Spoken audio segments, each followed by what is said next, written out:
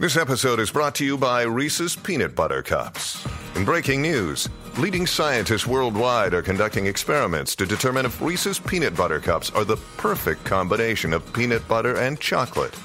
However, it appears the study was inconclusive, as the scientists couldn't help but eat all the Reese's. Because when you want something sweet, you can't do better than Reese's. Find Reese's now at a store near you.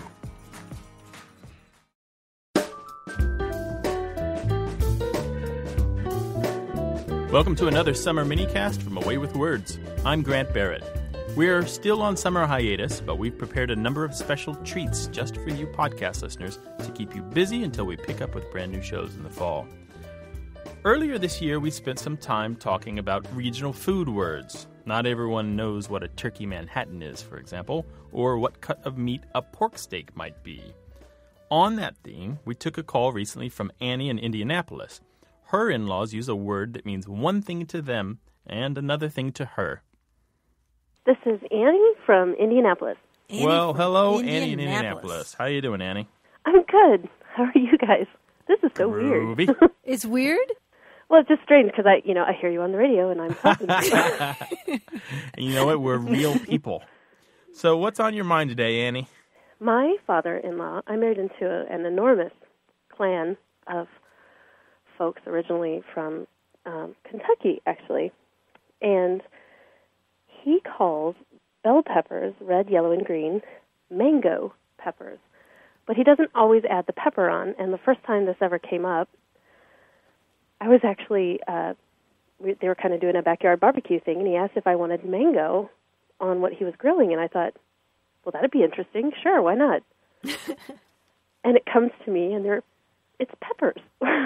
Like bell peppers. Like bell peppers, like red regular... or green or yellow bell peppers. Yeah.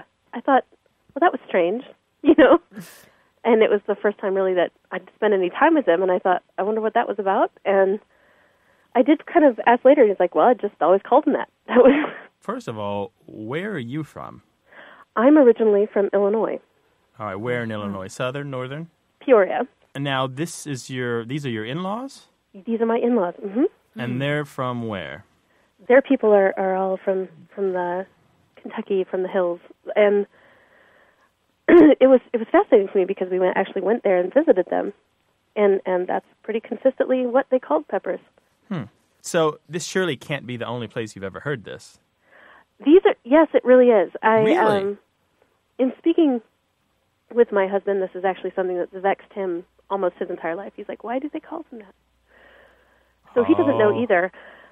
But this is the only place I've ever heard that phrase.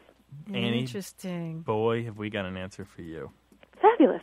First, let me say it's entirely typical that somebody from Kentucky or Indiana would call green peppers mangoes, or red peppers or yellow peppers. But that particular kind of bell pepper that's sweet and not hot, this is widespread. You'll find it in Tennessee also, Ohio, parts of Illinois and Missouri. Annie, over the last several hundred years, many things have been called mangoes, many things that we can eat, all right?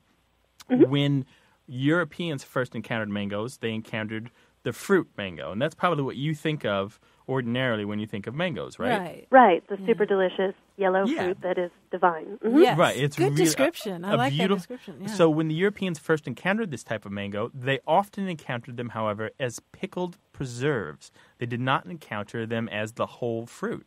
They just didn't eat them that way. They didn't know them any other way but pickled, all right? Think of Indian chutneys, for example, that you might have on the side when you go into an Indian restaurant. Okay, So what happened was later, anything that was pickled, especially if it was a pickled mango, of course, but also any kind of fruit or vegetable that was stuffed and pickled, it could be called a mango and was called a mango. So what happened was the name jumped over from referring to the specific kind of fruit that was often pickled to referring to the way their fruit was prepared, right? So anything that was pickled was a mango. In the United States, what you would find, you can find this even today, certain types of muskmelons, which are small, melons, and bell peppers were often used pickled in the same way. You'd stuff them, you'd split them open, load them with vegetables and other spices, and then you would just pickle them silly. Right. Well, and they still continue that tradition. That's right. Certainly in my in-laws family, there are some pickle crazy folks. Yeah. Well, and think about it. Think about this. When we pickle cucumbers, what do we call them? pickles. We call them We don't pickles. call them pickled cucumbers. We call the cucumber. Yeah, that's right. We call them after the thing that we do to them, rather than the fruit that they're from. And the same thing kind of here is happening with mangoes in a way. So basically, we're talking about mangoizing different kinds of vegetables and fruit. So anyway, so the kind of vegetables that were suitable and fruits that were suitable for pickling were called mango melons or mango peppers, and over time, those names were shortened to just mango. So it's interesting to think that for more than 150 years, actually, we've been calling bell peppers either mangoes or mango peppers in certain parts of this country. It's not new.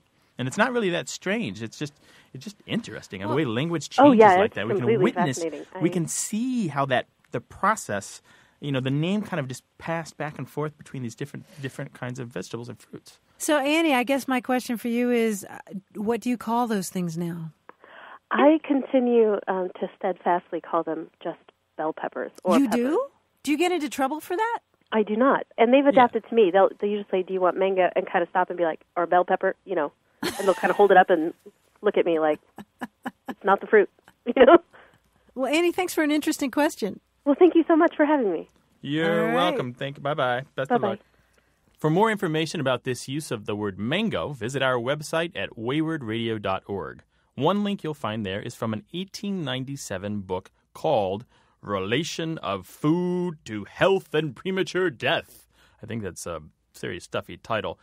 And the book describes the way peppers were used then, though it also says a few things that I just can't agree with. For example, it says, the mango pepper is used as a case for pickled cabbage. The flavor is much relished by many people, but it is exceedingly tough and indigestible. It has no value as food whatever, and peppers do not deserve a place in any dietary as food. Yes, they use the word dietary. That's how old-fashioned they are. Old-fashioned vocabulary and old-fashioned ideas about food. Now, I could see how you might say that about celery, but not about peppers. That's all for this summer minicast. You can hear past shows for free on our website, as well as talk with other listeners about our topics. Go to waywardradio.org. We also welcome your calls at 1-877-WAYWARD. That's 1-877-929-9673. And your emails to words@waywardradio.org. For Away with Words, I'm Grant Barrett. Support for Away with Words comes from WordSmart, the vocabulary building software. Improving your vocabulary, reading comprehension, and critical thinking skills will increase your chances for success. Learn more online at wordsmart.tv. And from iUniverse, supported self-publishing. Is there a book in you? Find out how to publish it at 1-800-AUTHORS or learn more online at iUniverse.com.